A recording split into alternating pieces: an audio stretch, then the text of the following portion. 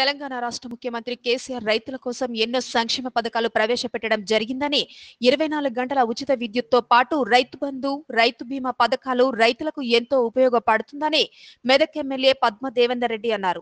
చిన్నశంకరంపేట మండలం కాళేశ్వరం కాల్వ తవ్వకాల్లో భూములు కోల్పోతున్న కామారం గ్రామ రైతులకు 18 ఎకరాలకు సంబంధించిన 1,32,00,000 రూపాయల చెక్కులను భూ నిర్వసితులకు మెదక్ ఎమ్మెల్యే పద్మ దేవేందర్ రెడ్డి చేతుల మీదుగా అందజేశారు. అనంతరం ఆమె మాట్లాడుతూ తెలంగాణ రాష్ట్ర ప్రభుత్వం ఏర్పాటయ్యాక రైతులు పండించిన పంటకు గిట్టుబాటు ధర కల్పిస్తూ రైతులు పండించిన చివరి గింజ వరకు ప్రభుత్వమే కొనుగోలు చేసిందని ఆమె తెలిపారు. సీఎం కేసీఆర్ రైతుల కోసం ఎన్నో సంక్షేమ పథకాలు ప్రవేశపెట్టడం జరిగిందని ఆమె అన్నారు.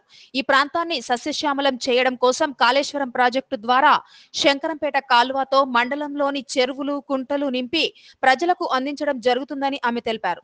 ఈ కార్యక్రమంలో ఆర్డీఓ సాయిరాం, తహసీల్దార్ Rajeswara Rao, PSCS chairman Anji Reddy, TRS మండల అధ్యక్షులు రాజు, వివిధ గ్రామాల సర్పంచ్లు, ఎంపీటీసీలు పాల్గొన్నారు.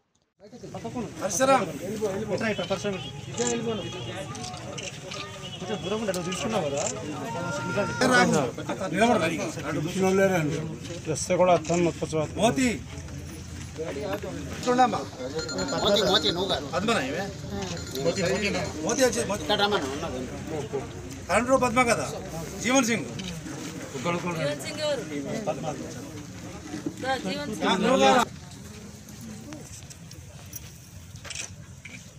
తర్వాత గౌరవ ముఖ్యమంత్రి గారు మరి ప్రభుత్వ పథకాలన్నీ కూడా పేదవారికి చెందే విధంగా చేస్తూ ఉన్నారు. ముఖ్యంగా రైతులకు సంబంధించి 24 గంటల కరెంటు రైతు బంధు విధానాన్ని తీసుకురావడం జరిగింది. ఓవైపు 24 గంటల కరెంటు, సకాలంలో విత్తనాలు, రైతు బంధు విధానము, రైతుకు ఎకరానికి 5,000 చొప్పున 2 సార్ల రైతు బంధు విధానంతో మరి రైతులకు మేలు చేస్తూ ఉన్నారు. అదేవిధంగా రైతు బీమా పథకాన్ని కూడా తీసుకురావడం జరిగింది. అంతేకాకుండా రైతు యొక్క పంటను కూడా మరి ప్రతిసారి కూడా ప్రభుత్వమే కొంటా ఉన్నది. తెలంగాణ రాష్ట్రం వచ్చిన తర్వాత చివరి గింజ వరకు కూడా ప్యాడి మొత్తం కూడా మొన్న కూడా చాలా పంట వండినప్పటికీ కూడా ప్రభుత్వమే కొనడం జరిగింది.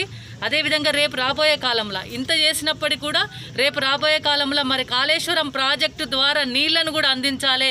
కాలువల ద్వారా చెరువులు, కుంటలు నింపి ప్రజలకు నీళ్లను అందుబాటులోకి తీసుకొచ్చి ఈ ప్రాంతాన్ని సస్యశ్యామలం చేయాలని గౌరవ ముఖ్యమంత్రి గారి ఆలోచన.